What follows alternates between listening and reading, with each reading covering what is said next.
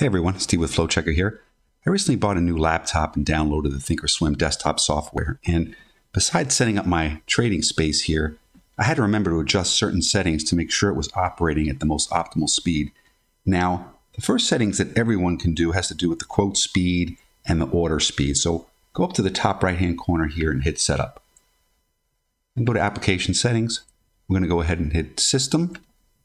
Okay, so here under quote speed, I think when you first download Thinkorswim, it's going to be maybe at the moderate speed for quotes at about 3 seconds. We don't want that. We want the real time. We want quote data coming over immediately. So you want to change that to real time data, hit Apply Settings. And when you'll do that, you'll notice that your quotes here in the time and sales window and in the trading ladder are much faster. Let's go back up to Setup. Go back to Application Settings again. And then this time we want to go over to Active Trader. And we want to change this order submission rate limit. I think it comes with a 500 millisecond delay. But we want to set that to 0. That way when you hit the buy button, your order is being sent immediately. Okay? Hit Apply Settings there.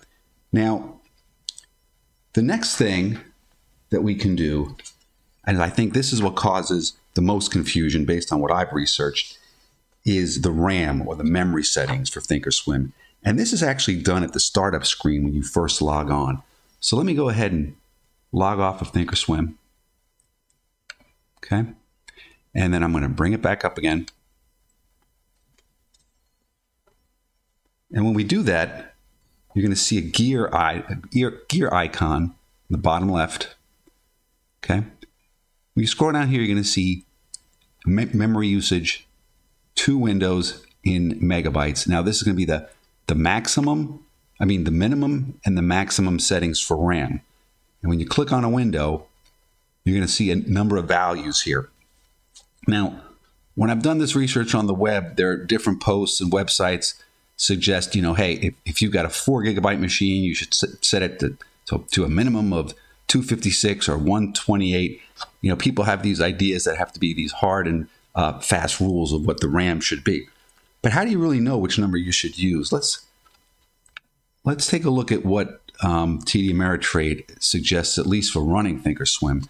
So these are the requirements for Thinkorswim. You'll see for an average user on both PC and Mac, they're saying you have to have a computer with minimum of 4 gigabytes of RAM. For a power user, 16 gigabytes of RAM. Now, a power user is defined as someone who uses a lot of charts, they're running a lot of charts at the same time, or they've got a lot of custom scripts that you're using for technical analysis.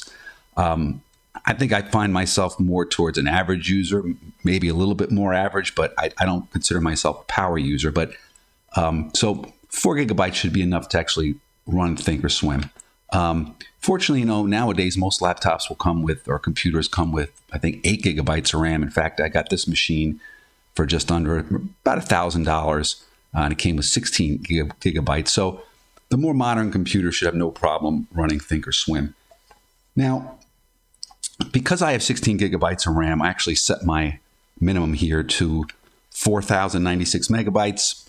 That's about 4 gigabytes. It's about 1,000 megabytes per gigabyte, actually 1,024. But just for these purposes, it's about 4 gigabytes minimum.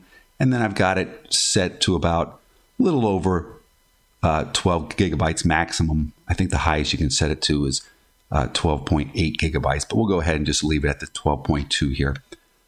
Press save. I'll go ahead and enter my login information. And we'll log in. Now, to understand where you should set those RAM numbers, you probably understand a little bit about what RAM is and how it works. So RAM stands for random access memory, but you can think of it as your computer's short-term memory. It's the super fast, high-speed storage that your computer uses to run applications and store data.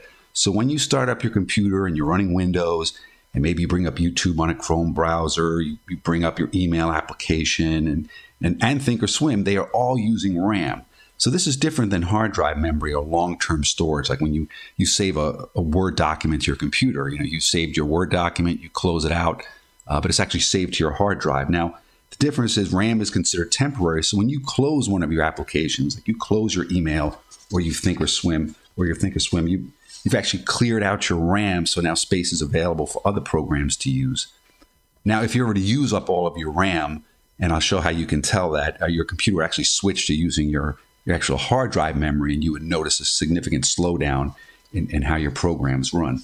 So the amount of RAM that you're going to allocate on that startup screen that we just looked at is going to depend on how you use your computer and what type of programs you run while you're trading. So maybe you're listening to music or watching YouTube. That's why these fixed suggestions don't really apply, the fixed suggestions you see online. So how do you figure out which values you should use? Well, if you've got sufficient RAM, like I've got 16 gigabyte RAM, well, it makes sense to use a good amount of it. So that's why I set mine to the higher levels on the login screen. Now on Windows, you can easily check the amount of RAM you're using by just going down to this bottom startup ribbon here, right-clicking and hitting Task Manager. I think on an iMac, you can go to Activity Monitor. Now, when you do that, you see the processes that are running on the computer and the amount of RAM that's being used. Like right now, I've got my Firefox browser open, Google Chrome, my Microsoft browser here, showing I've got my FloatChecker website on, where you can go ahead and type in your stock and check the float across several financial websites, all in one easy search. So I've got a couple applications running. And you can see Thinkorswim hasn't been open for a very long time, but it's showing about 1,800 megabytes. So that's close to 2 gigabytes of memory. The total memory being used right now I've got is just under 50%. So I feel comfortable that my computer is running quickly and things aren't going to slow down.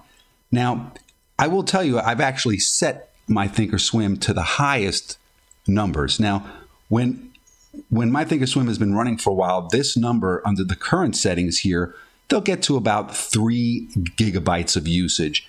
And then my total memory usage is maybe in the low 50%. Now, I've set it up to the highest amount that I can use on Thinkorswim at the login screen. And this number has gone up to about 5.5 gigabytes. And my total memory usage is maybe around 60%. So I feel pretty comfortable that this computer can pretty much handle the highest settings. But I chose not to do that because I didn't really notice any difference in my trading, that the program was acting any faster or not. So 60%, I'm comfortable with this, and that's where I'm leaving it at. Now, one other area I wanted to show you was if you go over to Help here, and you go over to System, here we're on the System here, and it's going to show you, see, the total memory here is pretty close to the minimum of where we set it at that login screen. And you can see the used amount of memory here. Now, if you've got Thinkorswim open all day long, you can actually free up some of the memory because Thinkorswim is constantly downloading information from the servers. If you hit this Collect Garbage, you're going to see this number go down. Watch this. So yeah, now it's back down quite a bit. I freed up some memory for the program to use. So I've seen that people have mentioned clearing this garbage out if you're noticing any slowdown.